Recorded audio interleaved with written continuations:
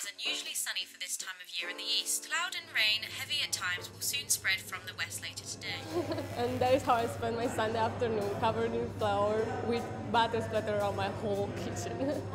All that when you could have just bought a cake from a bakery. Nothing can beat a homemade raspberry cheesecake.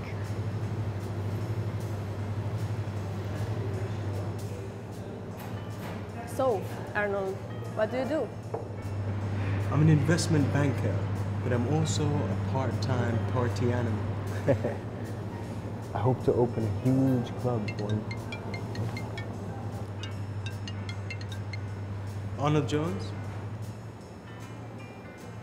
I told you not to bother me for stupid things.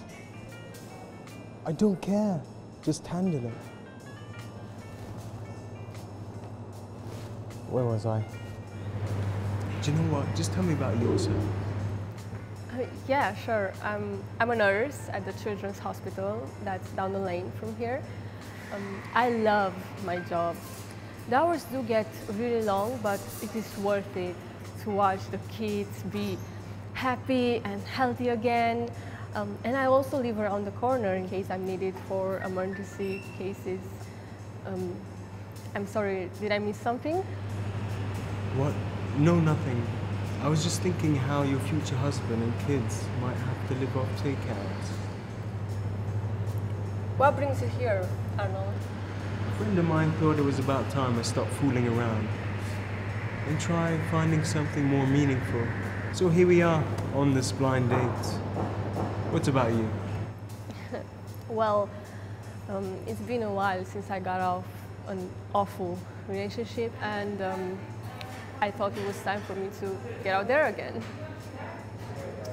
Really? What happened? We were really great in the beginning. Then he slowly started to show his other side. He had anger issues with me spending too much time at work. So one day, as I was getting ready, he asked me to change into something less eye-catching. We were going to a cocktail party.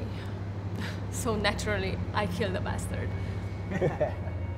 Oh yeah? And how'd you do it? Step him 6 times in the neck with my tweezers. They are much like myself, more powerful than they look.